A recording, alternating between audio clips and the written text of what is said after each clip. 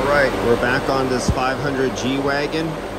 And remember, we had 300 grams in this system before, when it should have 1,050 grams. And now, compared to the first video when I was running this with 300 grams, what the superheat used to be, and compare it to now.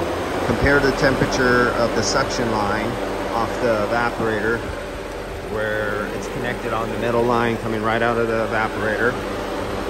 Compare the subcooling compared to what it was before when it was low on refrigerant. And now you can hear the high side fan kicking on, which you would never do before. Now you have a clear sight glass.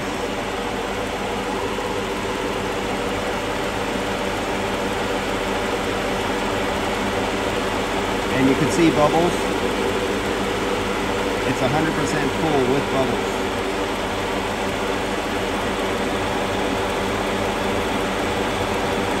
Now some guys would say, oh my god, you have bubbles, that means it's low on refrigerant.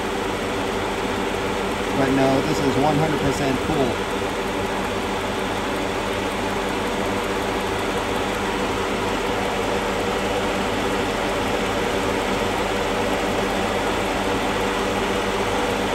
This is why you don't trust bubbles in sight glass.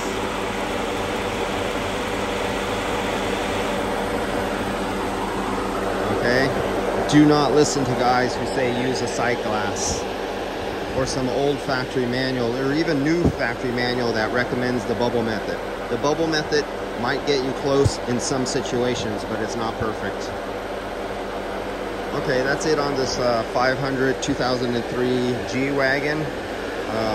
Could not locate the leak on this one, but it's ready to go. And oh, what was the temperature? Oh, I don't have my iPad with me.